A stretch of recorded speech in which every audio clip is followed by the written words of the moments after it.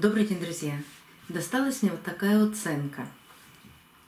Удивительно быстро нашла название этой орхидеи.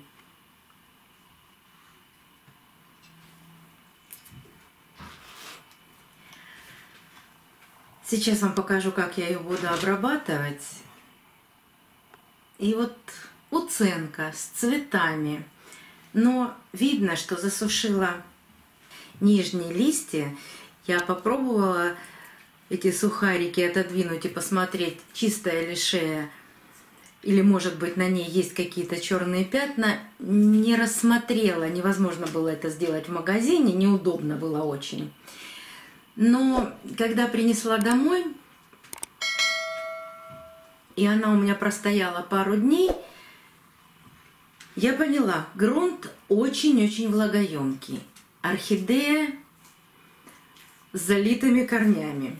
Вот это был бутончик. И даже за эти дни бутончик не распустился. Обычно, когда орхидея в таком состоянии роста, не раскрывшиеся бутоны быстро распускаются в домашних условиях при наличии света, тепла. Но этот так и остался в таком состоянии. То есть с орхидеей не все так хорошо, как казалось бы. Потом, у нее 3 цветоноса и всего 3 листика. То есть в ней что-то, что может тормозить ее рост. Поэтому давайте сейчас уберем от шеи эти сухие остатки листиков. Посмотрим, все ли в порядке с шеей. Обрежем сухие корни. И все равно в любом случае я ее буду дальше просушивать. Для того, чтобы посмотреть, какие же у нее останутся корни. Видно, что есть корни гнилые. Видно, что она почти вываливается из горшка. Вот он, торфяной стакан. Вообще орхидея вся находится наверху этого горшка. А что там у нее внутри? Из-за этого грунта это кокосовые чипсы, похоже. Коры там, если есть, то очень небольшое количество.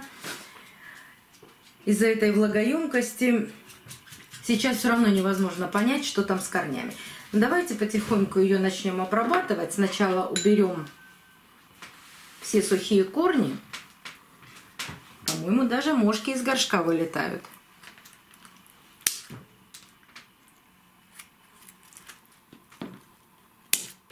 Вот она летает. Это явно из этого горшка. Ах, поймать бы ее. Муж поймал.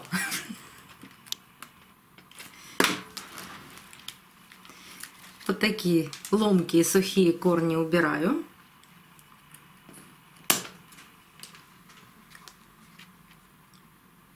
Где-то даже дорезаю до живого, где-то убираю полностью.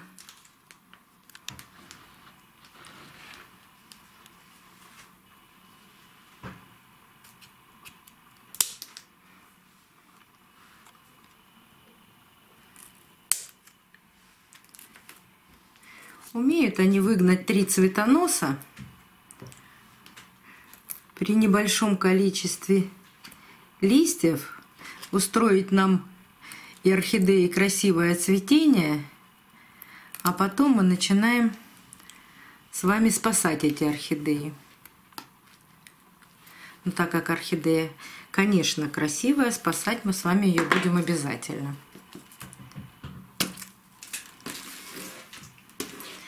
Но, по крайней мере, есть наличие корней. Они воздушные. Почти все засохли. Но есть вероятность того, что она от этих живых корней будет растить новые молодые корни. Видите, как много... Ах, еще один летает. Вот эти мушки, которые вылетают из горшка, это грибные комарики. Я про грибные комарики вам рассказывала уже. Ссылочку оставлю в правом верхнем углу экрана. По возможности их нужно все, конечно, выловить. У меня, к сожалению, сейчас нет спрея Бонафорте от насекомых. Этот спрей помогает только от грибных комариков.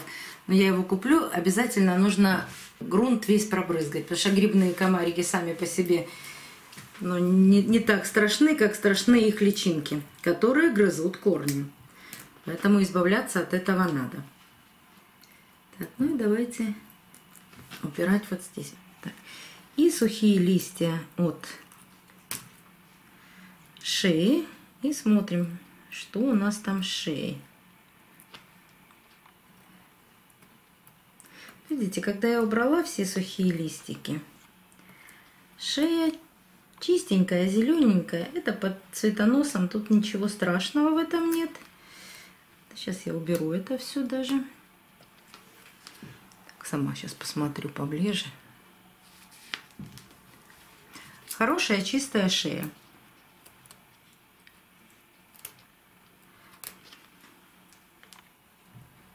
Орхидея болтается в этом горшке. Пока я ее не буду укреплять.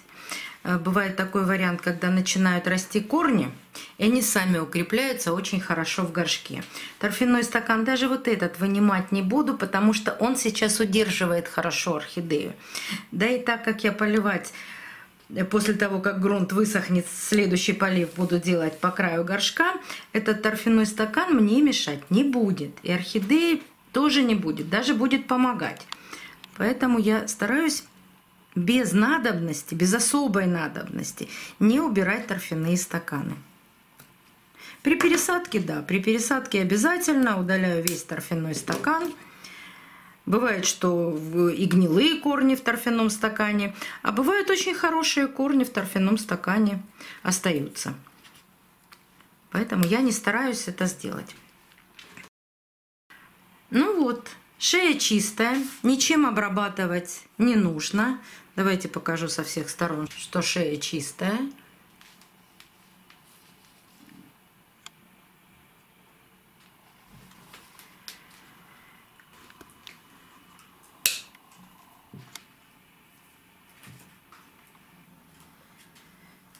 Так, до живого я корни нигде не обрезала. Можно еще вот этот черный тяж тоже убрать, маленький совсем. Протру сейчас листья.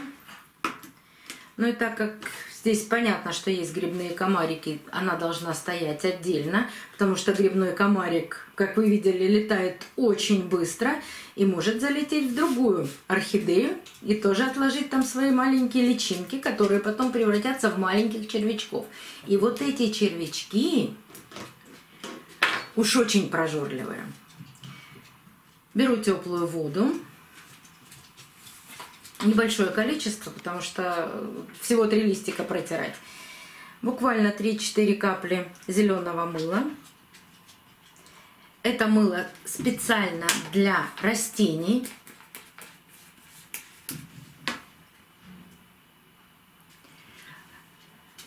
Здесь даже написано, что оно от вредителей и болезней. Это защитное мыло. В Европе это называются калийные мыла. Никогда не берите ни зеленое, ни дегтярное, никакое мыло, которым мы моем с вами руки. Они не подходят для обработки растений. Нужно именно вот такие калийные мыла.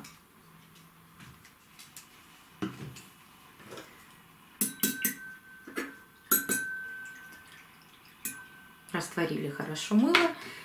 Чистый ватный диск. Хорошо протираю листики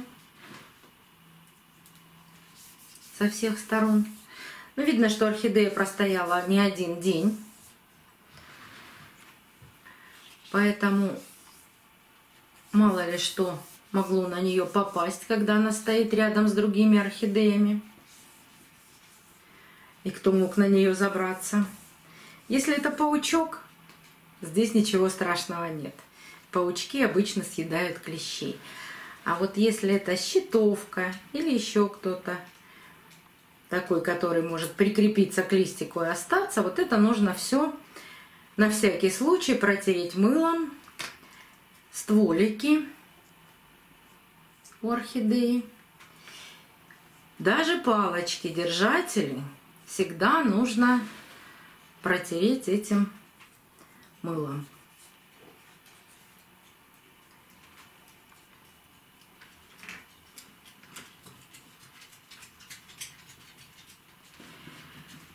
Теперь я оставлю орхидею в покое на карантине. Буду ждать, когда просохнет грунт, чтобы определить, сколько у нее осталось живых, хороших корней, а сколько плохих. Пересаживать, конечно, не буду. Вот еще 2-3 года назад я бы сразу начала разбирать такую орхидею, видя в горшке гнилые корни, сразу обрабатывать, убирать гнилые корни. Теперь я стараюсь, и не то что стараюсь, я все время так делаю. Я не разбираю орхидею. Даю ей возможность самой определиться, как она будет растить корни, и с торфяным стаканом, и с влагоемким грунтом. Вы знаете, что у нас есть эксперимент из 5 оценок. Опять же, ссылочку на плейлист оставлю в правом верхнем углу экрана.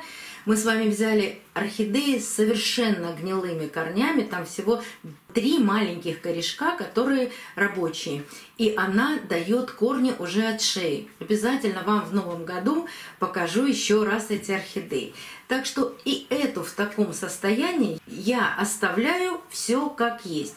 Но даже если не распустится этот цветок, я думаю, что он не распускается именно потому, что очень сильно, обильно полили орхидеи, и стояла она в прохладном месте. Поэтому начинают погибать корни. Вот так все оставляем. И посмотрим. Опять поэкспериментируем. Все эксперименты я делаю исключительно для того, чтобы вы видели и понимали, как орхидея может наращивать корни в своих покупных горшках, не разбирая, не проводя никаких наращиваний или там еще что-то делать вот такое вот необычное, что мы раньше делали. И еще грибные комарики, которые вы видели. В этом случае можно обработать именно поверхность, пробрызгать грунт, но только когда он высохнет. Спреем Бонафорте от насекомых можно пролить октарой, но опять же только тогда, когда просохнет грунт. Просто по краю горшка даже задеть этот торфяной стакан. Скорее всего, эти грибные комарики не в торфяном стакане, а именно в этом влагоемком грунте. Они очень любят опять влагоемкий грунт. Впрочем, как и подуры. С подурами я никогда не борюсь. Ни в новых покупных горшках, ни в домашних горшках. При просушке все подуры погибают.